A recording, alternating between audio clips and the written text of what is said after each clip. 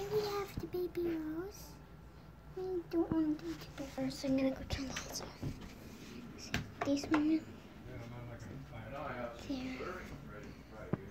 And we have the baby Rose. As you can see, she's adorable. And she's just fantastic in her very own little way. Also, if you look at her eyes, they're so pretty. They're different colors from different angles, so yes, she does have really nice. And she has these cute little whiskers, and she has this own little white dot on herself. She's so beautiful. There's not many cats that look too much like her, but there's some cats that look like Rose. So, I asked Cal if she wanted to help with my video today, but she didn't want to. And she just didn't explain the video that Rose is a tuxedo kitty. She's adorable because she has white whiskers, tuxedo.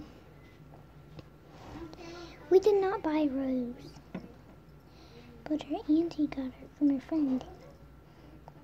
Just very playfully. One minute, I'm gonna go get Rose's toy. Okay, I found her little toy thingy. She loves this toy. It's more focusing on the toy than it is Rose. But we want it the other way around. We want it to focus on both. And also, the bows on the mice aren't actually supposed to stay there. It was just for the video of Rose's cat tower and she has very beautiful eyes. Look at her little pretty eyes.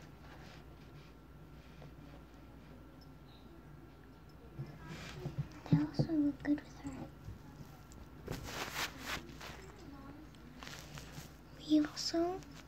She also loves these mice.